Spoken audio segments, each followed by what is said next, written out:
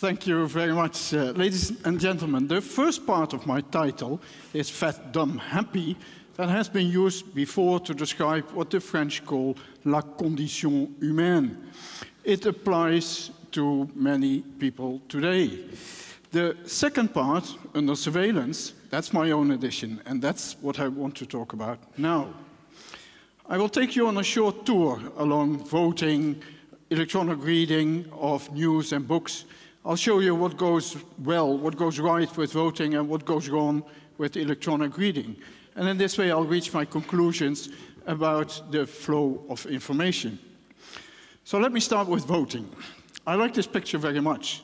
What I like in it is that it shows the well-regulated character of voting in modern democracies. Inside the voting station, no political advertisement is allowed. Of course, you're not allowed to go with two people inside a single voting booth. And once you're in there, you don't get a proof of what you voted in order to prevent vote selling or coercion. We are, so to say, forced to be super free. We're forced to be completely autonomous in expressing our precious personal vote inside this little voting booth. Now, this idea of protecting and shielding the individual has become a bit rare, maybe so rare that we forget the point of it. I will illustrate this now. So let's start with reading news. Many of us now read the news online via apps like these. This one is called nu.nl, which literally translates to now.nl. It's the most popular app in the Netherlands for reading news online. Can I have a quick raise of hands? Who here in the audience has this app installed on his smartphone or tablet or whatever? You see, almost everyone. Now, I did not install this app, and let me explain to you why. If you look into this, and you look into the permissions that this app requires, you'll find out that it requires access to your location and to your account. The people at nu.nl use these data to track you for years, to register every click you make, where and when, and from this click stream, they extract an elaborate profile of who they think you are. This profile is then used to sell advertisement slots on the pages that they send to you. Now, I find it ridiculous that a simple news app wants to know who you are and where you are, but what I find more shocking, most shocking actually, is that when I talk to people about this, this is the typical reaction I get. People just don't seem to care. Now, this is remarkable because we're talking about a very serious matter. We're talking about intelligence gathering 2.0. In the past, in the past, you had to torture people to get their communication details. These days, you write a silly app and all the fools in the world click OK, OK, OK, and let the app plunder their most precious personal data. Remember this? All of you in the audience had to apply online to get a seat in this beautiful hall. You were confronted with this form. It asks for your name, your physical address, your email address, your addresses in various social media, even your date of birth. Completely irrelevant information, but almost all of you obediently provided this information.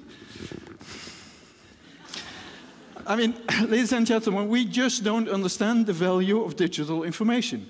If I walk up to an arbitrary person in the street and ask, "Can I have your front door key?" the typical reaction is go away, and rightly so.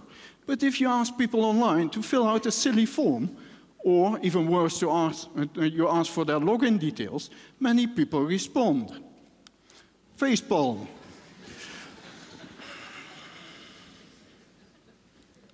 Let me talk about reading books.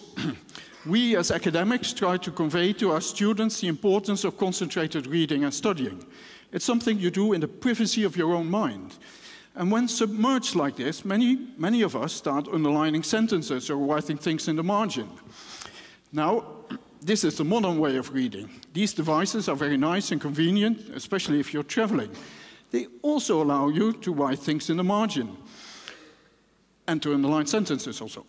But have you ever wondered where these deeply personal marginal notes of yours are stored?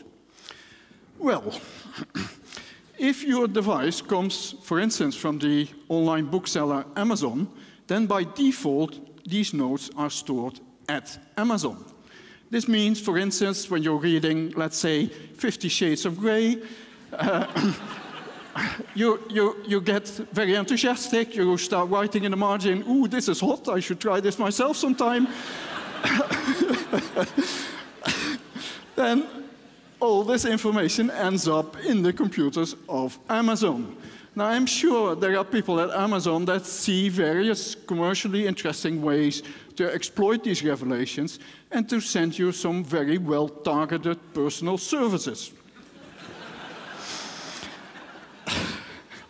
Now, on a more serious note, what is behind all this? Why are all these organizations so shamelessly trying to get under our skin? The reason is, ladies and gentlemen, information is money, is power. The more I know about you, the easier it is for me to steer your behavior, or even to manipulate you, or even worse, to try and steal your identity and ruin your life. Ladies and gentlemen, had Karl Marx been alive today and still interested in writing a book about power structures in the world, he would not call this book Das Kapital, but Die Information. Don't get me wrong, I'm not arguing against technology. On the contrary, technology can be used in a privacy-friendly manner, at least if we deliberately choose to use it in such a way. And here in Nijmegen, in my research group, we're working on such technology. This, for instance, allows you to prove, when you're buying a bottle of whiskey, to prove that you're over 18, and nothing else. Nothing else. Now, the really interesting question is, who on earth decides that we should start using this kind of privacy-friendly technology? Okay, I'll come to my conclusions. I think, ladies and gentlemen, we just don't understand the value of digital information yet. Throughout the centuries, governments have gone to great lengths to regulate the flow of money and to prevent abuse. I think it's now time we do the same for information. The information giants in the world have disproportionate power and influence. The Googles, Facebooks, etc., you know them. They are introducing this kind of socially invasive technology, like Google Glass, as if they own our private lives. As if they own our private lives. And this is what I object to. Now, how do you regulate the flow of information? This is a topic of its own. Let me just say one thing about this. The main message is keep information in context. Remember what I said in the beginning about voting. Respecting and protecting the individual is the basis of our democracy. And also it's the basis of a balance of power. Thank you very much. Have a very nice day.